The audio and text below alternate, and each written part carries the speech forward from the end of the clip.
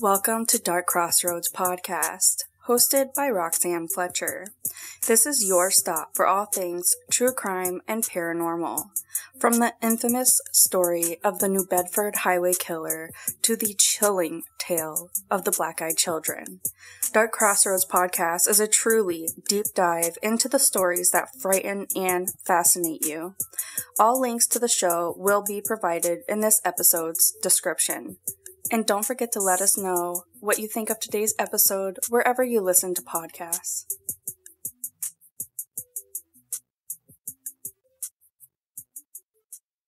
Today's story, we're kind of veering off the true crime and heading into the lore or legend territory. We are covering the story of Sawney Bean and his clan of cannibal killers, which inspired the movie The Hills Have Eyes. The head of a 45-member clan in Scotland, Sawney Bean allegedly killed and cannibalized over 1,000 victims in the early 16th century, but many question if he even existed. The horrific story of the cannibalistic Sawney Bean has gone on to reach legendary status in his native Scotland. Believed to have lived in a cave with about 50 immediate family members, all born of incest, the Beans were known for robbing, kidnapping, and eventually murdering strangers whom they later dismembered and, of course, would eat. Over the course of 25 bloodlusty years, the grisly tale is also believed to be the true story behind the movie The Hills Have Eyes, but is the legend of Sawney Bean even real? The man, known as Alexander Sawney Bean, was supposedly born in the late 1600s near Edinburgh, Scotland, though very little is actually known about his early life. What is known is that Bean was raised in an agricultural community and came from a poor family of laborers. Bean's home life was said to be horrible, involving beatings by his father.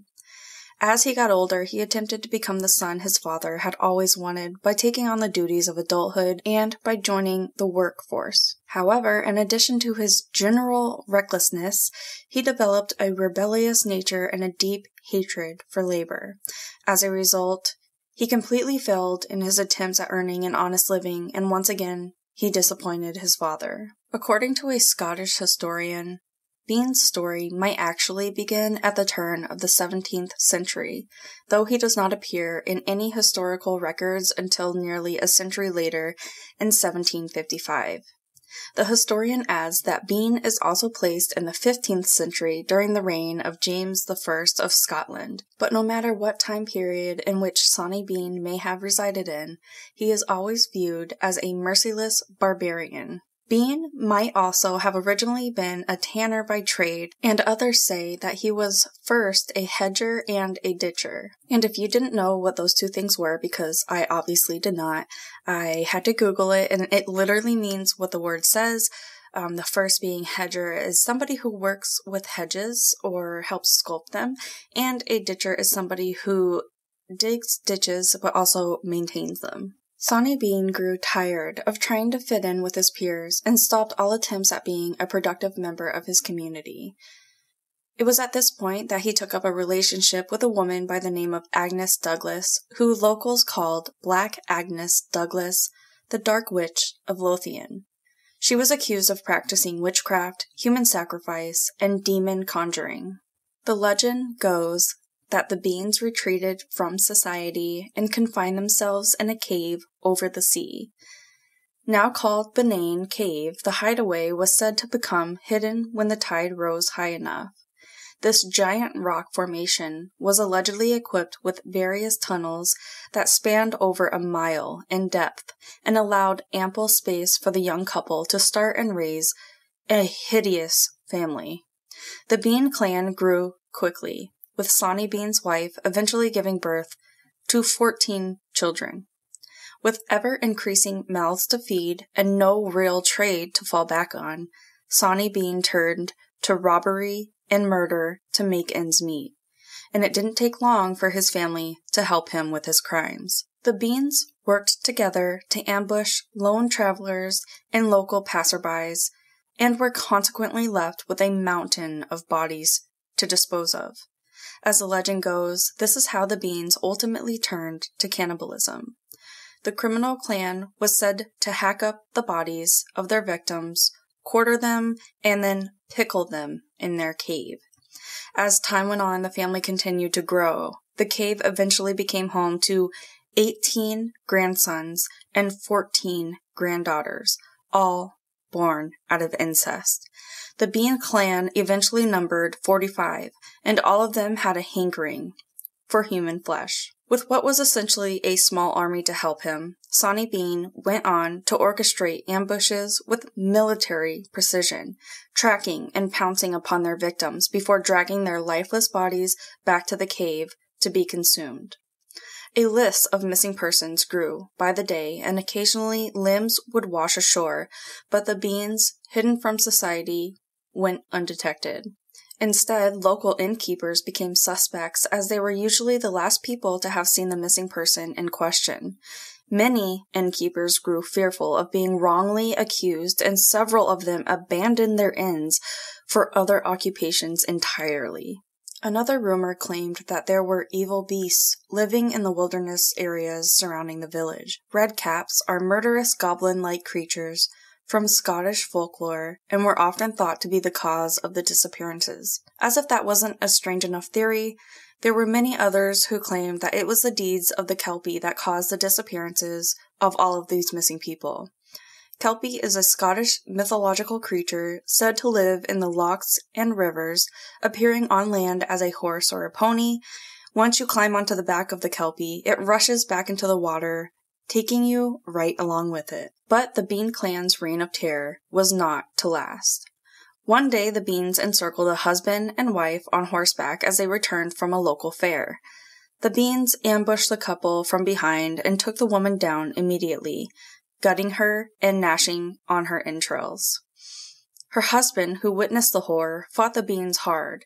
He barreled over several of them with his horse and pulled out both a sword and a pistol until he was released from their grip. By this time, a group of about 30 fellow fairgoers had made their way along the same path, and when the Beans took notice of them, they retreated, though not before exposing themselves as the cannibalistic, cave-dwelling murderers that they were. Meanwhile, the husband made his way to Glasgow after collecting the remains of his wife, where he implored King James to do something about the Bean clan. The king is said to then have personally led a mob of 400 men. The king's bloodhounds led the charge to Benane Cave, where they were met with an unbelievable scene of carnage, severed limbs, hanging bodies, and piles of stolen loot. When entering the cave's entrance, they could smell the pungent odor of the decaying corpse. They found drying body parts hanging everywhere. To the surprise of this hunting party, the Bean clan gave up without a fight, surrendering themselves to the king and his men.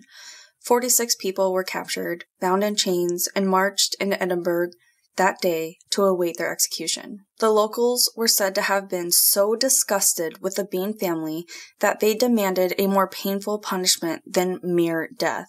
The women and children were hung on stakes, temporarily left alive to watch the men get slaughtered, at which point they were set on fire.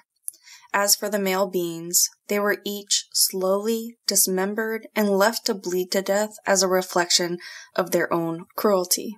During the entire execution, not one member of the Bean family showed any sign of fear or remorse.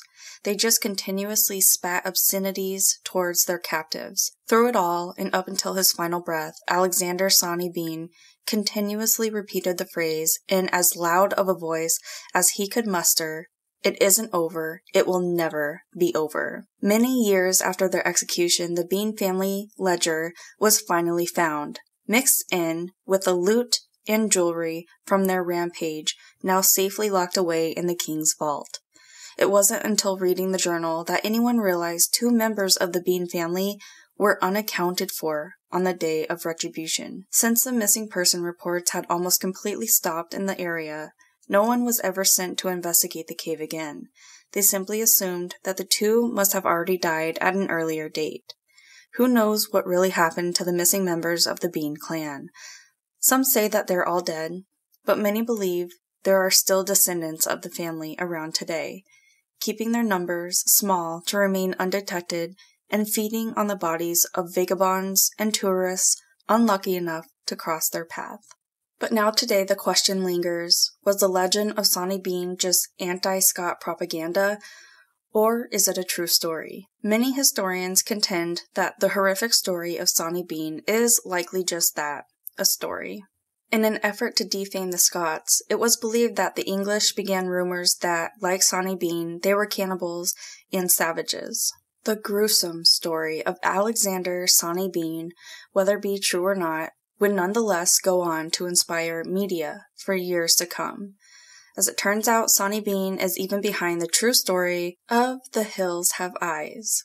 The grisly film centers around a family who has become stranded in the Nevada desert and are subsequently hunted and terrorized by a group of inbred mutants who live in the nearby mountains. In the movie, just as in the story of Sawney Bean, this terrifying brood of cannibals preys on unsuspecting travelers, murdering, eating, and pickling them in their house of horrors. The film was directed by writer and filmmaker Wes Craven and was released in 1977 to terrified audiences. According to Craven, The Hills Have Eyes came from an article that he saw in the New York Library about the Sawney Beans. Centuries have passed since the infamous Bean clan ravaged Scotland with their cannibalism, but it doesn't mean that people have forgotten today. Though the story is now part legend and part history, the Beans are still intriguing people as they in their story have become a tourist attraction. In Edinburgh, you can take a tour of the infamous cave of the Bean clan and discover all the remains of humans and other various leftovers. Known as the Edinburgh Dungeon, this tourist attraction puts visitors right in the Sawney Bean action by using actors, theatrical effects, stages, scenes, and rides to recreate the Sawney Bean experience, as well as many other dark tales of Scotland. If going to a theatrical Sawney Bean recreation isn't your thing, you can visit the actual Cannibal Cave. Though the cave is off the beaten path, adventurous souls can take a treacherous climb down a rock face near the waterline to reach the Benane Cave and explore the hideout of the notorious family.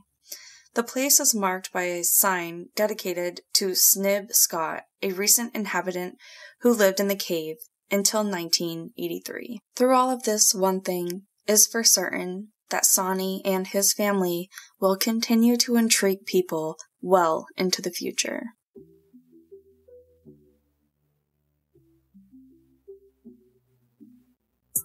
Alright guys, so thank you so much for hanging out again today. For more details on the podcast or the cases that we covered, then head on over to the website www.darkcrossroadspodcast.com, where we have all of the episodes, information about the podcast, merch, and also a blog covering every single case and it going into more description, including links to all the places that you need to make phone calls to or resources regarding the case. You can also find us on most social media platforms. Don't forget to like, share, rate, review, subscribe wherever you're listening to us. You can subscribe to the podcast. There is a link in all episodes in the notes that will send you to our subscription page, and with that you will get bonus content, discount on future merch, and a lot of other extra goodies and kind of behind the scenes information. So every single donation through the subscription and any other place goes straight to the podcast. It helps fund research and it really helps us out to keep this podcast going. So before I go, I just want to thank all of my listeners for your continued support and for sending in cases that you wanted covered and stories that you wanted read on the podcast. We truly accept all stories, scary, paranormal, funny, anything that you want read or you want me to know, send it in. And any cases that you want covered, please send in. You can email those to darkcrossroadspodcast@gmail.com.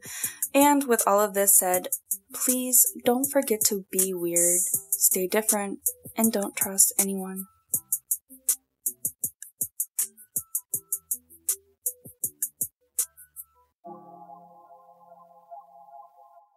Dark Crossroads Podcast is brought to you by Problem Wildlife.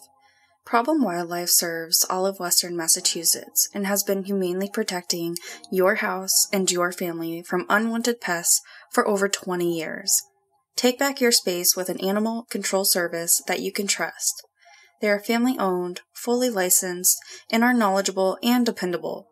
To find out more about their services, simply visit their website at www.problemwildliferemoval.com. Again, that is www.problemwildliferemoval.com, and their information will be included in our show notes.